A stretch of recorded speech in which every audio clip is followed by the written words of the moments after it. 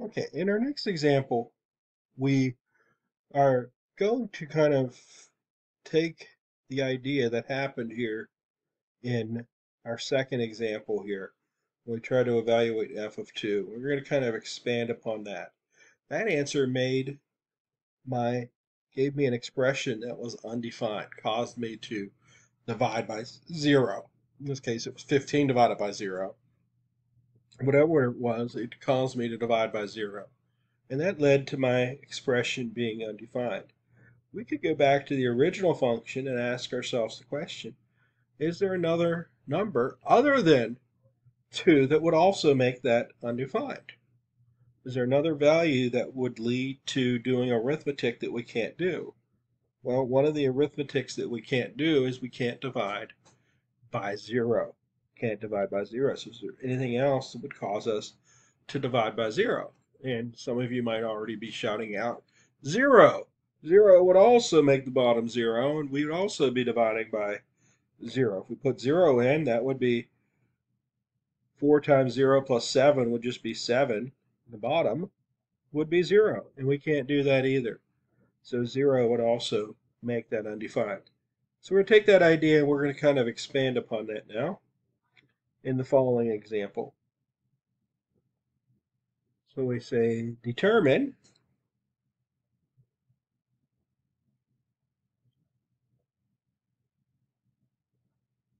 which numbers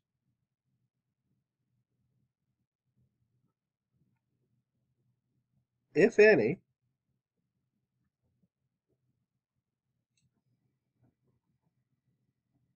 would make the function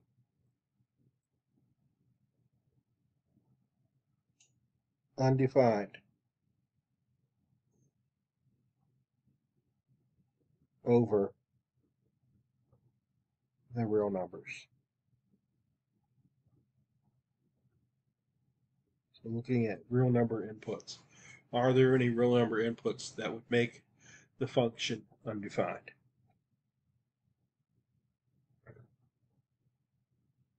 So consider first the function here. F of x equals x squared plus 3x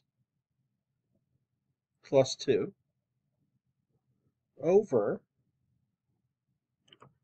x squared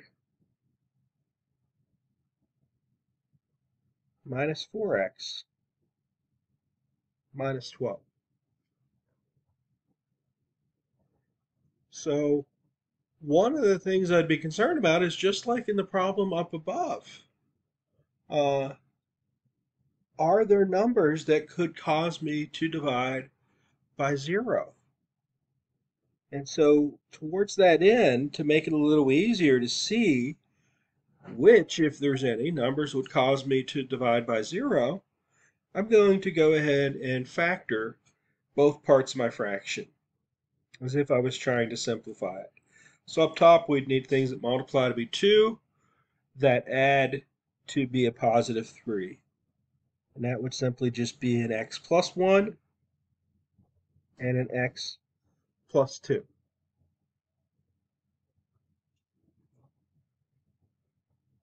And in the bottom, we're looking for things that multiply to be a negative 12 and add to be a negative 4.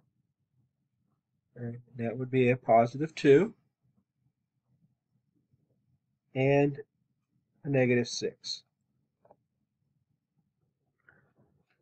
Now, you may spot real quickly that you have an x plus 2 and x plus 2 in top and bottom and think about, okay, we want to cancel that out. But don't worry about that idea right now because we're just interested in what would make our function undefined. That's all we're worried about. So if I plugged in x equals negative 2, that would make the bottom be 0. That would also make the top be 0, and I would get 0 over 0. Now, 0 over 0 does not cancel out to be 1. That's the one time that it doesn't work out, because we still can't divide by 0. So I can't divide this expression by 0, so x equals -2 has to be thrown out. That also makes the top 0. We still have to throw it away. Throw it away because we can't divide by the 0. And in a similar fashion, x equals 6 would make the bottom 0. If you plug a 6 in the top, that's going to be actually 7 times 8 would be 56. You're going to have 56 over 0, but you still can't divide by 0. So the 6 is also going to bring us a problem here. And those are the only two values. -1 is okay, because if we plug -1 in, the top is going to be 0, of course. -1 times whatever, 0 times 0. Whatever would be 0 times whatever would be 0. In the bottom, you'd have -1 plus 2 would be 1. -1 minus 6 would be -7. Well, you can do that problem. 0 divided by -7, that's 0. Right? And so the x equals -1 there in the top being 0, that's not a problem for us. That's not a problem for us at all. The x plus 2 is a problem because it makes the bottom 0, not because it makes the top 0. So that one doesn't count. We just throw that away. And so it's just those two values there. -2 and 6 would make f undefined. Okay, those values would make f undefined. So the first thing we can kind of observe here is anything that causes the denominator to be 0 would make the function undefined. Anything that makes the denominator 0 would make our function undefined. And so that's our first thing that we violate. That's the first way that we can have a function breakdown if we're dividing by 0. If we're dividing by 0. Let's turn to a second example here. Let's consider the function here, g of x equals the square root of x. Square root of x. And we're again thinking, what values would make my function undefined? Well, unlike the problem up above, I could plug 0 into the square root because square root of 0 is 0. But we ask here undefined over the real numbers. There are some numbers that we can put in to square root of x, say -1, for example, that give us a non-real answer. Okay, that give us a non-real answer. And those things have to be rejected. Those things have to be rejected because they don't give us a real value on a graph. A real value on a graph. And so anything that's negative would make f undefined in this problem.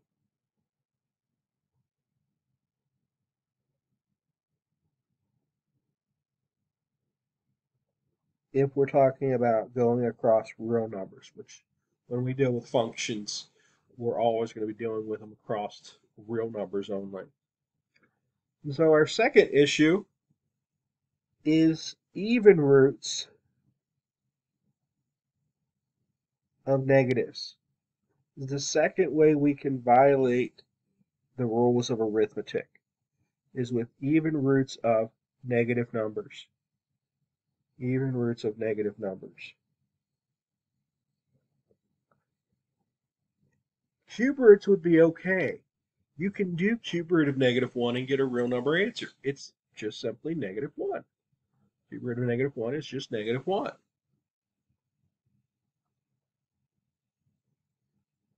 Then let's turn to another example here. Let's consider the function here, f of x equals x squared plus 8x plus 12. So we're asking ourselves the question, is there anything that I can put in for x that would make this function undefined? Is there anything that would make this undefined? Well, think about what we're doing here. Anything that I put in here, I would be squaring it. Well, I can square any two numbers, right? And I can multiply any number by 8. And then all those things would just be numbers, and I can add any numbers, add up any numbers. So this one here has nothing that would make it undefined. This third function here, f of x, has nothing that would make it undefined. And so uh, therefore,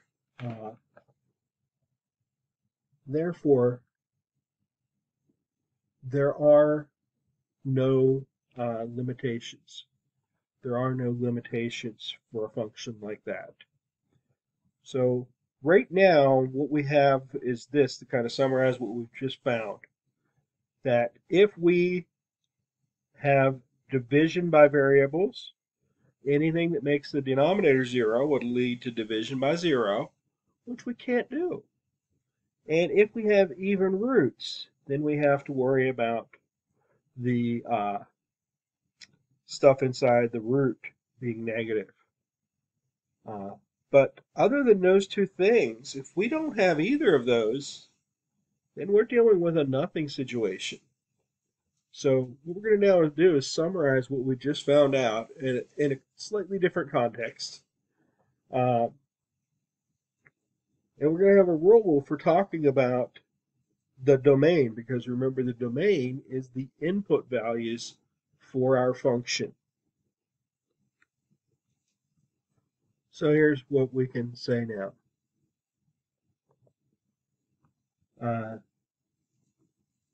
For the domain of algebraic functions,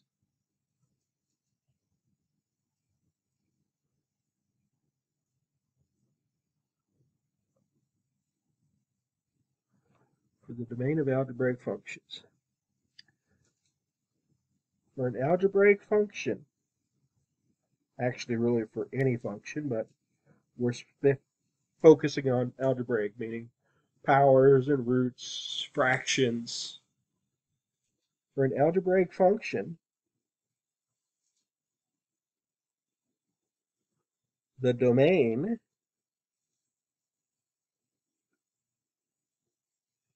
is the set of values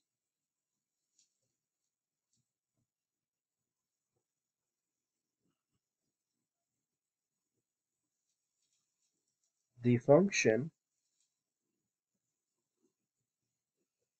can be evaluated for.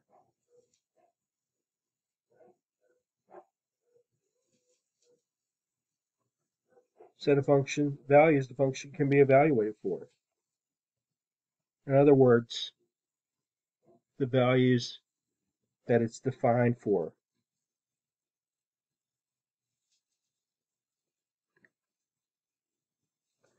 Right. And so in our examples up above here, our function right here was not defined for -2 or 6. So its domain would be everything except -2 or 6. In the second example, this square root of x wasn't defined for negative numbers. So its domain would be x greater than or equal to 0. X greater than or equal to 0. This one didn't have any limitations. So its domain would be all real numbers.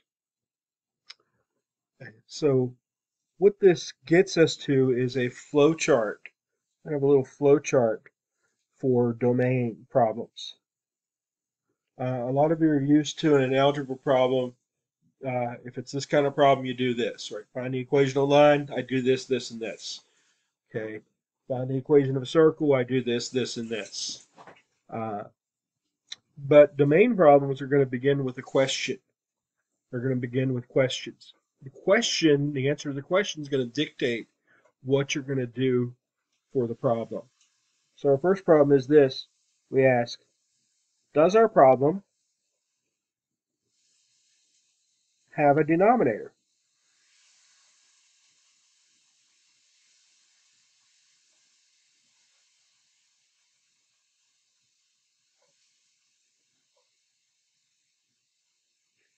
if we answer yes, then we need to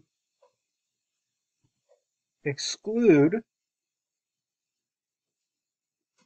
all x that make the denominator equal to 0.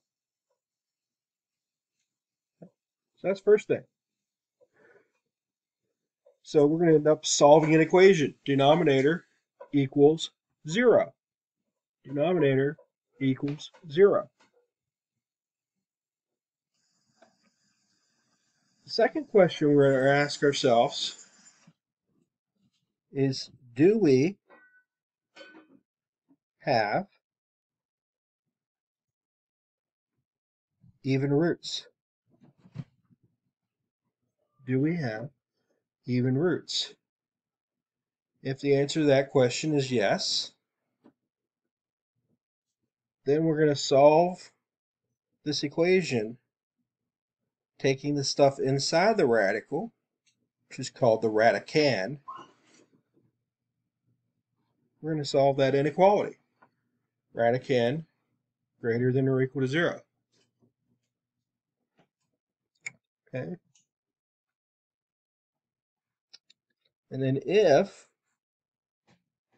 we answer no,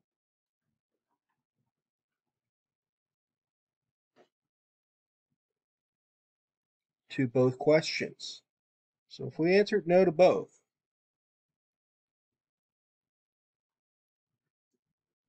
for now, we're going to simply say that the domain